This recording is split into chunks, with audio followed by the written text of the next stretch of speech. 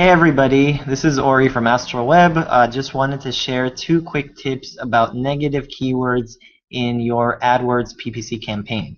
Very simple, pretty straightforward. So the first thing I want to talk about is how we actually come up with some negative keywords when we start a campaign. So obviously you need to think about the niche and then think about the audience that may be looking for your specific niche, but something maybe you're not looking to sell. So for example, we have one of our clients here. They sell wholesale products, wholesale belts, stuff like that.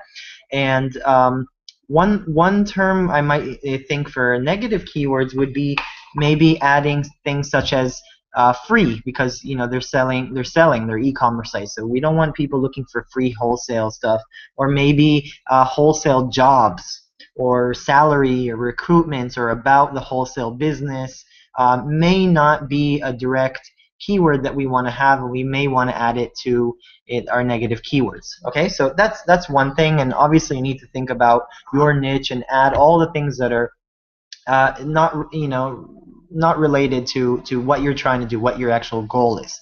And the second thing is, for finding, this tip I like a lot for finding negative keywords, is actually looking at the campaign information. And as you know, probably your campaigns have a broad, different match types: broad match, phrase match, exact match.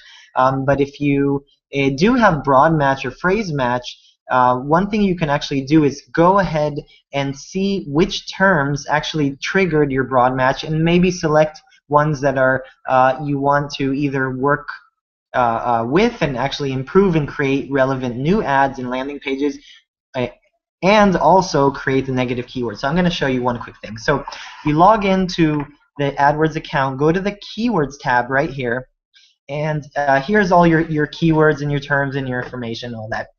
Now what you do is you go down below the graph to the details and to the search terms and all button. This will take you to a page that actually lists all of the terms that you have received impressions, clicks, and on and on. And you can see an example here.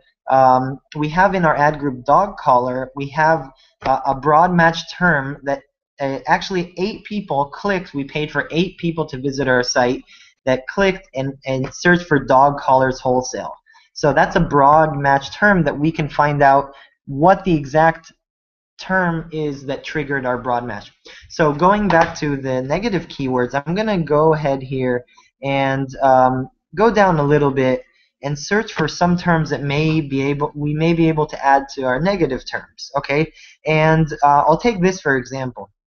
So we sell or the company sells wholesale pet supplies, so mainly leashes and belts and stuff like that. So the wholesale dog collar is really what they sell. Now, they do not offer specific Mickey Mouse dog collars for wholesale. So depending on what we want to do, we may want to actually add that to our negative terms. So all you have to do, if you don't sell Mickey Mouse and you want to increase conversions and you thought about it, just check box the Mickey Mouse pet supplies, go to the top, add as negative keyword, and of course you need to figure out if it's on the ad group or the campaign level. I'm actually going to do it on the ad group, and you can see the exact match type. So in this case it's an exact match, and you can figure out if you want phrase match or exact or broad, or simplify it maybe just to Mickey Mouse.